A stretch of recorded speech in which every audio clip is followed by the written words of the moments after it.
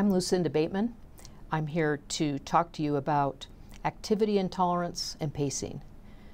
This is going to apply to fibromyalgia as a fibroflare and also to ME/CFS as post-exertional malaise or illness relapse. So remember that the basic principles of management for fibromyalgia and ME/CFS are to have a good relationship with your doctor so that you can sort through the differential diagnosis and identify and address all aspects of illness and comorbid conditions that might be contributing to the symptoms of these illnesses. Then the primary intervention is all up to you. It's understanding how to pace your activity to prevent escalation of your symptoms. And this should be done in a preventive way as much as possible to avoid the push-crash cycle. So we'll be talking more about this throughout the talk. And then the other aspects of illness are all very important. Restorative sleep, balanced mental health, managing pain, achieving the best fitness you can within the limitations of your illness, and if you have orthostatic intolerance, to identify it and treat it. So in fibromyalgia patients, we often call an escalation of symptoms a fibroflare. And in ME/CFS, we call it post-exertional malaise or a crash. There are factors that can definitely worsen illness symptoms, and they vary on the spectrum of fibromyalgia to ME/CFS. And when I use the term fibromyalgia, I'm talking about an illness characterized by widespread pain amplification that may or may not have the degree of fatigue and disability that patients with ME/CFS have, whether or not they meet criteria for fibromyalgia. And you may find yourself at some point along this spectrum, even at different times in your life, be more like one or more like the other or both. Now, they have fibromyalgia and ME/CFS have many things in common, including that disturbed sleep can worsen symptoms, stress or duress can worsen symptoms. One of the differences between fibromyalgia and people with ME/CFS is the amount of activity that will flare or worsen your illness. Most patients with fibromyalgia find that after 4 to 8 hours of activity will flare their pain and the fatigue and the package of symptoms that are part of their illness. But patients with ME/CFS may have very little tolerance for activity, more like 0 to 4 hours of physical, cognitive, or orthostatic stress tolerance in a given day. Both illnesses can be characterized by sensory sensitivity and sensory overload. There's a little difference usually in the way medications are tolerated. On the fibromyalgia end of the spectrum, it's much easier to address many of the symptoms with medications and find them helpful, whereas ME/CFS patients may have difficulty tolerating the side effects of medications and utilizing them to improve their symptoms. Fibromyalgia is worsened by being very inactive and not moving, and improved by getting the body in motion, doing activity, and gradually building physical conditioning. It really, those who do it understand that it really helps improve many of the symptoms of fibromyalgia, and they come right back if the exercise is abandoned and the sedentary behavior is, again, the focus. On the other hand, people with ME/CFS may really not tolerate an escalation of attempts to exercise and rather have to function within a very small energy envelope to avoid relapse symptoms. And I think people with ME/CFS are more sensitive to other kinds of stressors like infections, allergic responses, and other exposures that can dramatically increase their symptoms or put them in a relapse or flare of illness. So how do we know that people with ME/CFS can get worse with exercise? Because there's a lot of literature that shows that becoming more physically fit in almost every way can improve fibromyalgia symptoms in people who don't also meet criteria for ME/CFS. So in this discussion, I'd like to talk to you about 4 areas of science that have shed light on why people with ME/CFS have trouble exercising and engaging in activity, even cognitive activity. First, we're going to talk about gene expression. And this is close to my heart because I have worked on research with Drs. Kathy and Alan Light for many years. And initially, our focus was on a science called gene expression. You don't need to understand very much about gene expression to be able to appreciate some of the slides I'm going to show you, but I do want to say this is a picture of a cell. There's the DNA within the nucleus, and we all know that the DNA is the template of all of our, everything that needs to be made in our body is made from the template of the DNA. What most people might not know, if they're not sort of a science geek, is there's the DNA opens up and something called messenger RNA takes a perfect match of a single gene, and it goes out into the outside of the nucleus and into the cell to be constructed into the proteins needed in the body. With the technology of gene expression, we are able to measure the amount of messenger RNA being made at any given time for any given gene, or at least the genes that we choose to study. So this is a picture here in the red circle of a piece of messenger RNA that it reflects a single gene and is in transit. This is happening in an ongoing and rapid way in your body for many genes while your body is encountering stress or doing physical activity or using receptors or any other process in the body. So briefly, Alan and Kathy Light designed a study of people with ME/CFS and exercise intolerance using gene expression and using exercise as the stressor to see if what the consequences of exercise would be on the expression of numerous genes. So what the plan was to exercise the patient on an Airdyne bike, as you saw, at 70% of age-predicted heart rate, but for a rather extended time of 25 minutes. And for example, a 50-year-old would exercise at a heart rate of approximately 120 beats per minute for the 25 minutes. And each patient had their blood drawn before the exercise. We call that baseline. Then they exercised for the 25 minutes, and their blood was drawn 4 more times, 30 minutes after the exercise, 8 hours, 24, and 48 hours after the exercise, to see what the activity of the gene would be in response to the exercise. This slide shows the gene expression markers we chose to measure in our patients. There were 4 markers involved in sensation, or the sensory system for sensing pain and fatigue.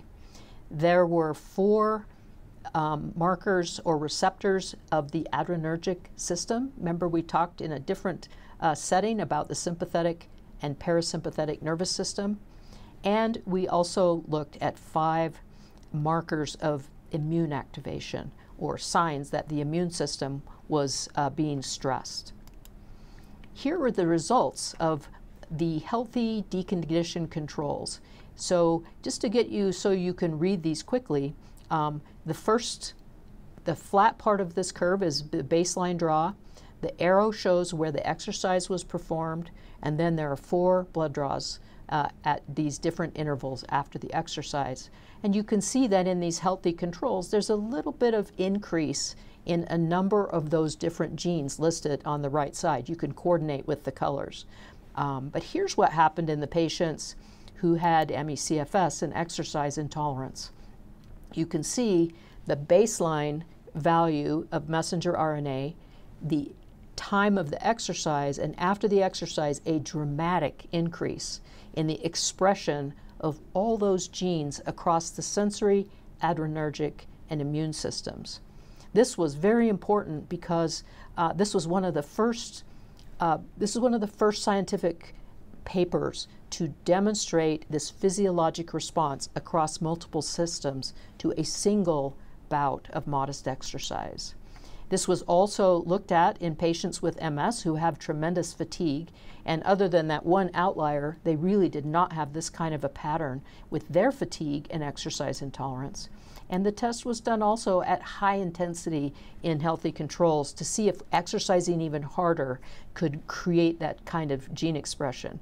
And you can see that intense exercise brought the gene expression up a little bit, but nowhere near the response that our ME/CFS patients had to this single bout of exercise.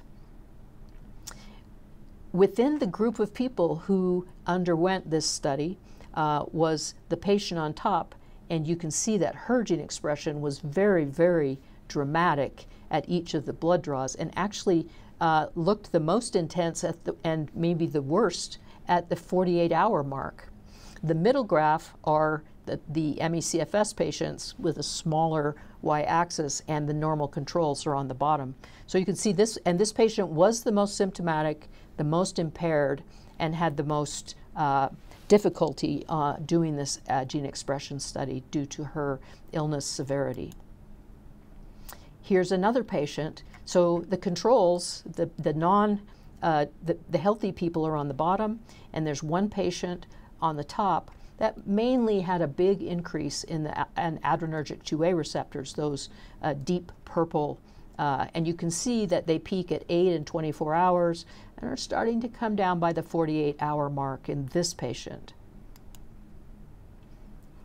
This patient took us by surprise because we didn't realize that there would be a decrease in gene expression, but this patient had a marked decrease in gene expression as measured at all 4 blood draws after the exercise stressor.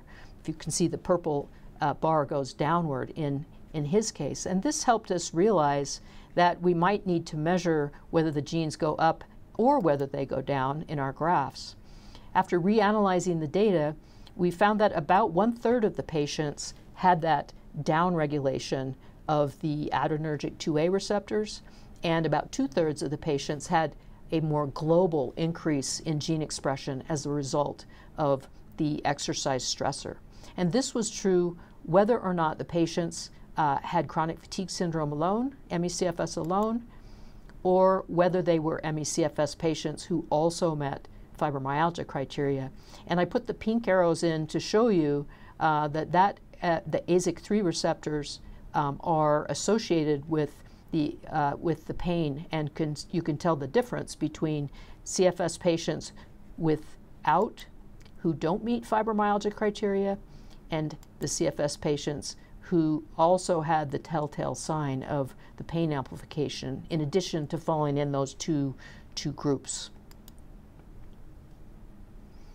So just to show you some individual gene expression examples, this was a 20-year-old patient of mine who became ill as a teenager and met criteria for both chronic fatigue syndrome and fibromyalgia. He also had marked orthostatic intolerance, and you can see his gene expression on the left compared to the healthy controls on the right at those 4 blood draws following the exercise stressor.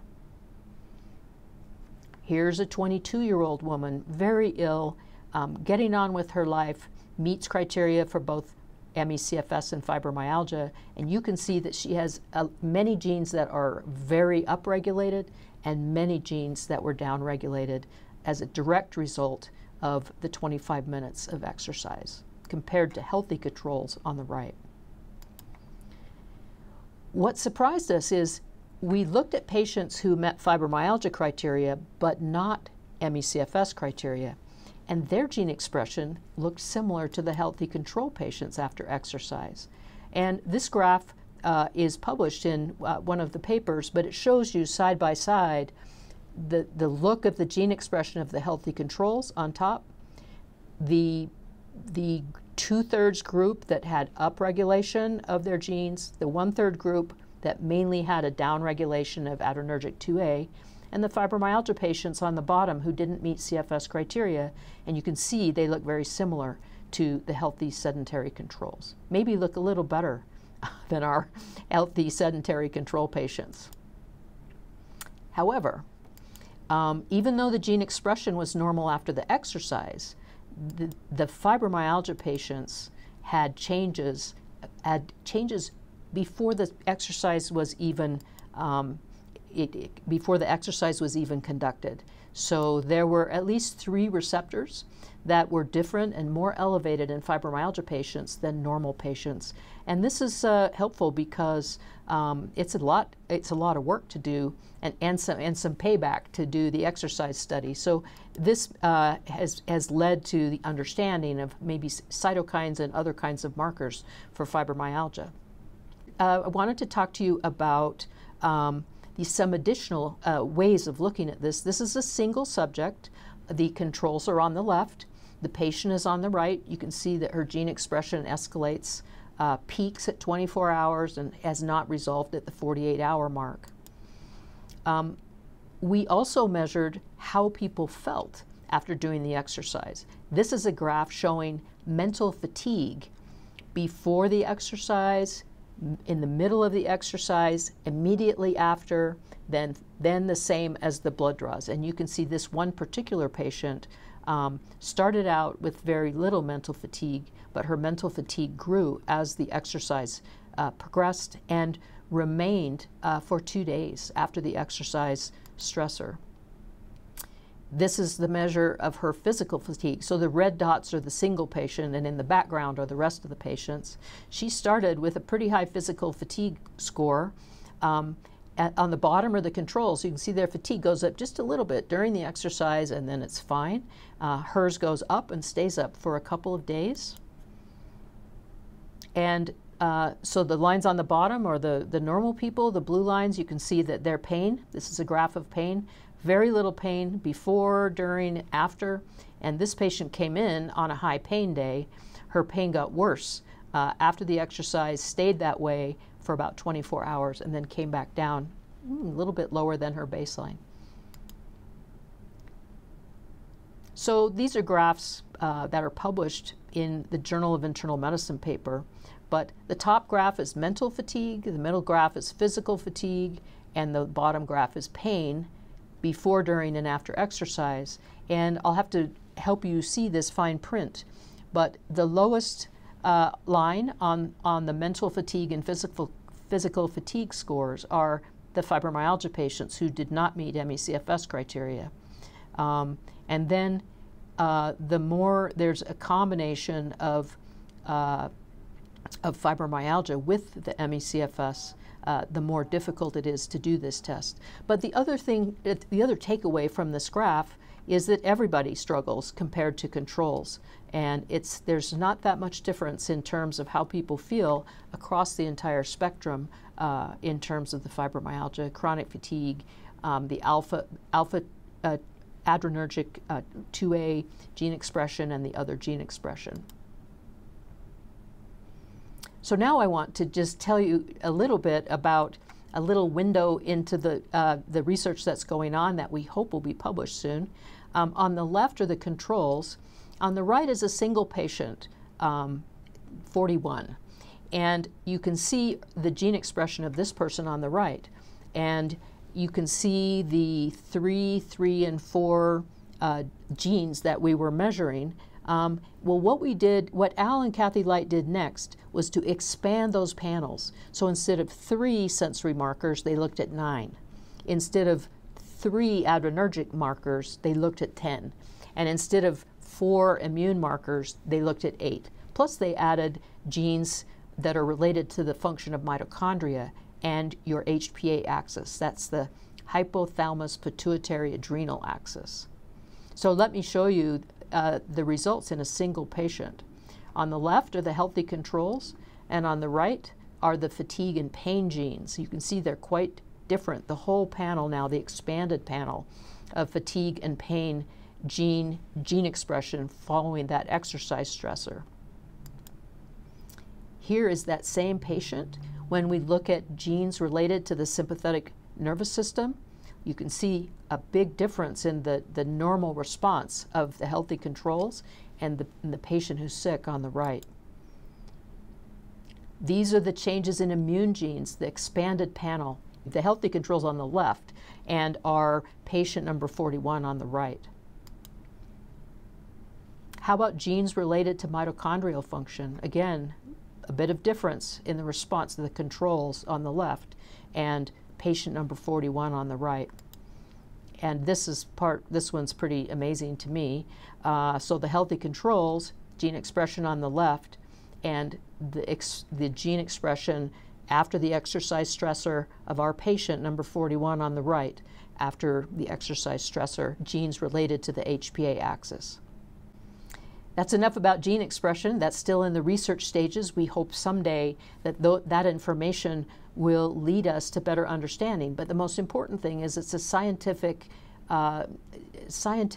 test that shows there is a consequence in ME/CFS patients for pushing their body to do more exercise than they're capable of. The second area of science that's very interesting is cardiopulmonary exercise testing. Studies using cardiopulmonary exercise testing, or CPET, have shown that people with ME/CFS are unable to replicate the test parameters if the test is conducted 2 days in a row. In other words, on day one, in this graph, the healthy controls are the blue lines and have a certain amount of oxygen consumption or energy consumption in test number one. You can see that the ME/CFS patient in the red was a little lower than the healthy controls, but not particularly abnormal, and maybe not much worse than someone who's very deconditioned.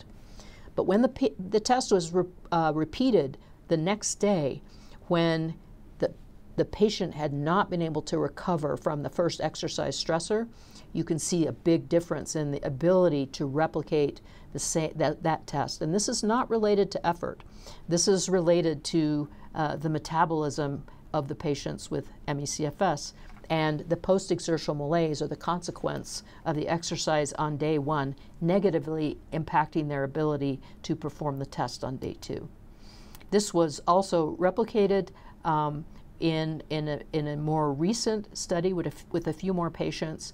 And this graph is kind of small, but just look at, you don't even need to know what all these exercise testing parameters are, but the dark bar is the score of the ME/CFS patients on day one, and the light gray bar is that parameter on day two.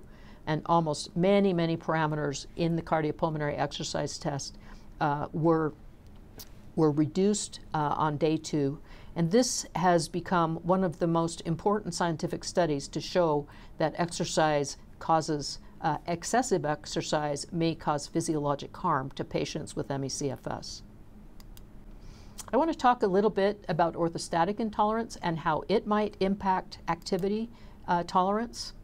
We're not exactly sure how it contributes to post-exertional malaise, but I think it's very possible that when the patient is orthostatic, or stand up and the blood pools, that there may be reduced blood flow to the brain when you stand too long or stay upright too long, and this can result in payback symptoms later as part of post-exertional malaise.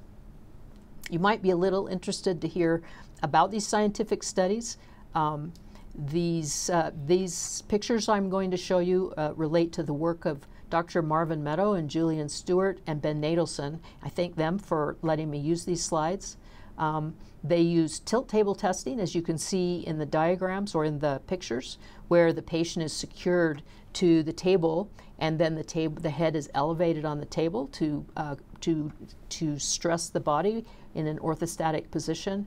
And then they are able to do many physiologic measures, including heart rate, blood pressure, respiratory rate, the intake of oxygen and the exhalation of carbon dioxide, and also measuring the blood vessels in the skin and the blood flow in the brain. So again, this is a little tiny graph, but I wanted the top graphs are the control patients or healthy patients, and on the lower level are the chronic fatigue syndrome patients who also have POTS. The red lines are when the table went up into the tilt position, and if you can just extend those red lines down to the lower graphs. So when the table goes up, the heart rate goes up a little bit in healthy people, But if you look below that, there's a big jump in the POTS patients in their heart rate while the table is elevated, and as soon as the table comes down, the heart rate comes down. Look at the respiratory efforts and the respirations. The healthy controls, a little bit of change in their breathing during the tilt, but the chronic fatigue and POTS patients develop very chaotic and distressed respirations, and in the last shows that their end-tidal CO2 or their carbon dioxide levels go down and down. This can create symptoms during the tilt. Below, this is just where does the volume go when the table goes up. And the white bars show a decrease of volume in your thorax and an increase in volume in your abdomen, but it's very exaggerated in the ME/CFS patients. You can see those are the red hatched bars, that a much larger volume leaves the thorax and goes down into, it says splanchnic, but that's the abdomen. So this shows some major fluid shifts during the tilt that are exaggerated in patients with CFS and POTS. This is a graph that shows the blood flow in the brain during the tilt table test. Those little arrows on the graph show when the table was tilted and when the tilt ended. The dark lines are the control patients and the gray lines are the POTS patients. The top graph is the arterial pressure. You can see that as soon as the table is tilted, that the people with POTS have a lower arterial pressure in the brain, which normalizes when the tilt is finished. And then the bottom graph, this is actual blood flow or cerebral blood flow. As soon as the table is tilted, the blood flow is lower in the brain in patients with POTS and CFS compared to the normal controls. Well, next I want to talk about, very briefly, some new science called metabolomics. These are studies that look at the many, many molecules of metabolism that are in our bloodstream that reflect the metabolism of our cells. This was one of the first papers that came out talking about low metabolism in patients with ME/CFS. And there have been many since. I won't take the time to go into the science here, but this is very promising, and it's proof of the really low battery and the low energy production at the cellular level that probably impacts people's ability to do cognitive and physical work without consequence. Now I'd like to talk about pacing to avoid a fibroflare or to avoid post-exertional malaise. Pacing means knowing the threshold of the pain flare or relapse, knowing what level of activity will create relapse symptoms, and spend most of your time below this threshold. Staying below the threshold while gradually improving capacity may gradually move that threshold up and allow more capacity over time. I'm pretty convinced that people who live in fibroflare and post-exertional malaise, during that time it's very hard for your capacity in general to improve. So let's use an analogy. If healthy people get $10 a day in energy and you have only $1 a day, how are you going to spend it? You can spend that dollar all at once, and you can go beyond in terms of your activity, go into debt, and have a very big crash and delayed recovery. Some people do that every day. They go till they drop, or they go till they know they should stop and keep going, and then they have a big payback later in terms of illness relapse. So you could spend it all in the morning and then not spend any more. You can divide it into two 50-cent expenditures, one in the morning and one in the afternoon. You can divide it into 4 small activities, or you can do 10 activities, little activities with rest periods that take you gradually through the day. It's all the same, it's still $1. So pacing, the concept of pacing is to limiting your activity to your $1 most of the time, to spread the activity out throughout the day, to engage in recovery behaviors between the activities. That might be resting, putting your feet up, consuming fluids, meditating, something that allows your cells to stop working for a short period. It's very important to avoid debt. And debt means you've spent more than your dollar, and that's in the red. It's like putting things on a credit card. And you really won't feel normal until you pay off the debt. You won't come back to baseline. And you probably don't heal very well and can't improve your function while you're in debt. Pacing is also an awareness that when debt accrues, it should be paid off as soon as possible and completely. It's also being mostly in a preventive, not a rescue mode. This is a very important concept. That means you try to understand how to prevent post-exertional malaise rather than just waiting until it's created and puts you down, and then you have to wait and get better from it. And then understand the concept is about earning interest instead of paying interest, which raises that threshold of relapse and reduces symptoms in general, and may put you on a path toward more healing and at least more stability. I believe firmly that pacing reduces the frequency and severity of post-exertional malaise and maybe improves prognosis in general. So do the amount of activity that doesn't induce post-exertional malaise for more than 12 to 24 hours. The ideal is feeling back to baseline the following morning after a night of sleep. If post-exertional malaise is induced, you should rest and recover until it resolves and you're back to baseline. You should develop a heightened sense of awareness about that threshold of relapse for you and the consequences of pushing beyond it, which may be very individual for you. And don't be afraid. Don't be afraid of post-exertional malaise. Be in charge. The more you understand about that threshold of relapse or how to spend your energy and how to recharge your battery, the more successful you'll be at managing your illness and having the ability to do more things that you would like to do. I think self-monitoring is a great idea. Getting some kind of a Fitbit or an Apple Watch or something that helps you monitor your activity, the number of steps you're able to take, your sleep patterns, and your heart rate. All of those things can be an indicator of things going on with your body that can inform you about how to do better pacing. This is an example of the number of steps per day as recorded on a Fitbit. On the left is the patient who knows about how many steps they can take every day consistently without relapse. And on the right is the person who pushed too hard for 2 days and crashed for the next 3 days. That's not pacing. Many people who are very self-observant can learn to estimate their average tolerable number of steps a day and can use their Fitbit to guide them when they should rest and when they should limit their activity.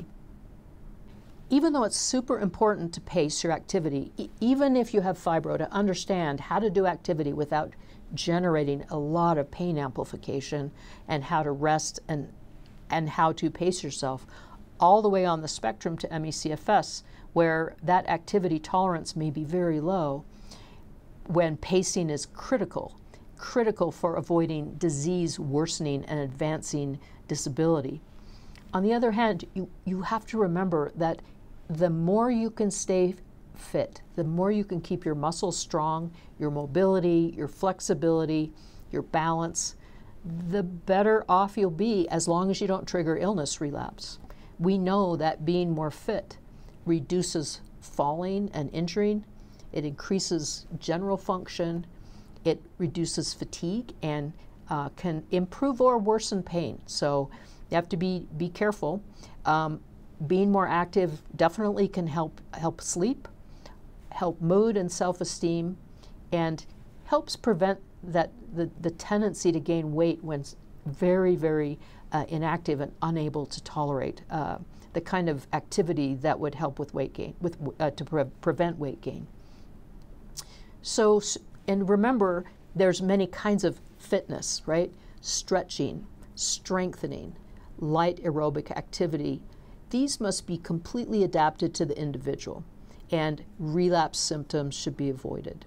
And remember that some patients at some times have limited ability to do any physical activity, and that even cognitive activity and sensory input can cause post-exertional malaise.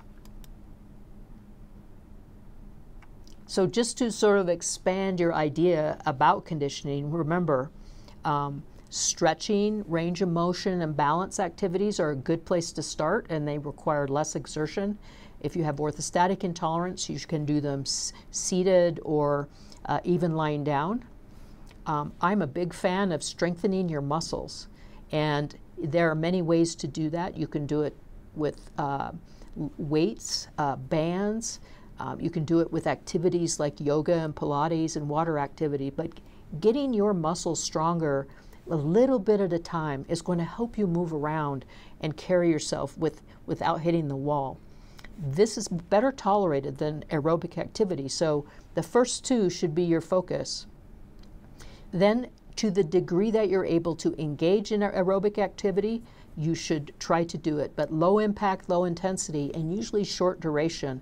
And on the spectrum, people with fibromyalgia, as they increase their aerobic activity, they're going to feel better and better, as long as they don't cause a bad flare of pain and fatigue from doing too much or too long. Some people with ME/CFS can do very little cardio and often use a heart rate monitor to estimate their anaerobic threshold and keep that activity very brief and not intense in order to avoid relapse.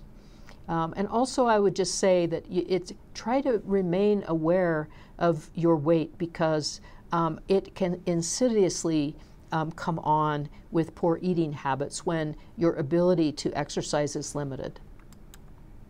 The more ill and limited you are, the more methodical and strategic you need to be with your fitness activities. There are practices that are energy conserving, Feldenkrais, very low energy required restorative yoga.